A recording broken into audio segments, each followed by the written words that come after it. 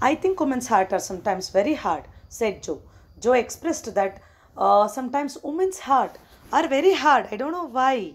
Usually Joe Thompson got out of his wife's way because he knew his wife's nature and he never conversed with her as she was non-combative, means no battle can be fought with her because she was firing up on any of the subjects she wanted to.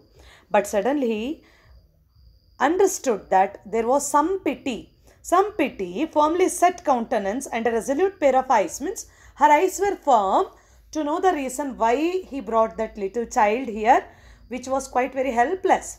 Yeah, there was in that lady's mind that this girl would have sent with someone else. But woman's heart is not so very hard as men. This matter was quite well known by this Joe Thompson. Joe saw by a quick intuition, he understood that his wife was not at all so very rude by heart, though her words were quite very sharp. Then he said the story which happened in the hovel. He went on explaining that how people left the hovel one by one immediately after that dead body was taken away from the hut. He said that no lady was ready, no person was ready to take this little child, and only 1 hour had happened, left her alone in that old hut with the sun not an hour in the sky. Means the moment the dead body was taken away, not even sunset was happening there still. Means not even an evening was getting over. All left the hut, and also this girl. Where were John and Kate? Asked Mrs. Thompson. In between all her anger, she even inquired, where are that other 2 children? Farmer John tossed John into his wagon and drove off. Katie went home with Mrs. Ellis, but nobody wanted the poor sick one. Send her to the poor house, was the cry. Why didn't you let her go? Let her go then. What did you bring her here for? So she asked, where are the 2 children? He explained that elder child was taken away by Farmer John's in his wagon, and younger means that Katie was taken away by Mrs. Ellis. Then she asked what he himself said that people who gathered there, they were shouting, means crying that send this child to poor house.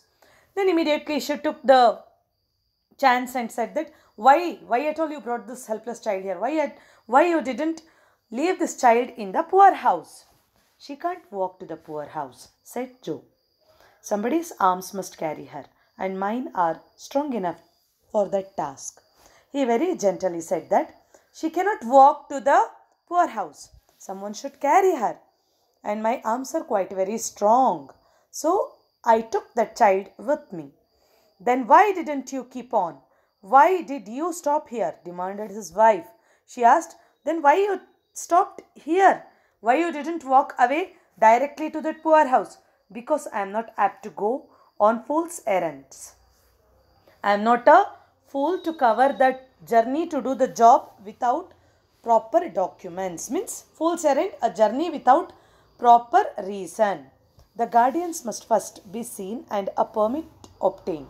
He said that in a poor house, anyone to be admitted or to be left there, first any of the guardians should go and take the permission. No guardians were there to take the permission today.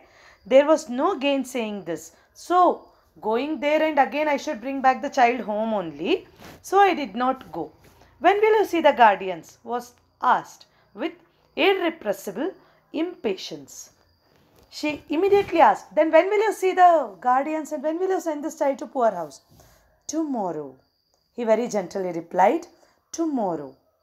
Children, in next class, we will be seeing what will happen tomorrow. Okay? This tomorrow is quite very different. Every person has his own feelings, children. We all think that situations are quite very fine with us.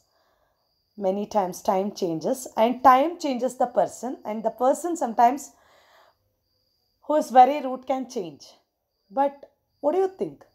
Mrs. Jane will change for this girl? Will she show some motherhood? Let us see in the next class. Okay? Thank you.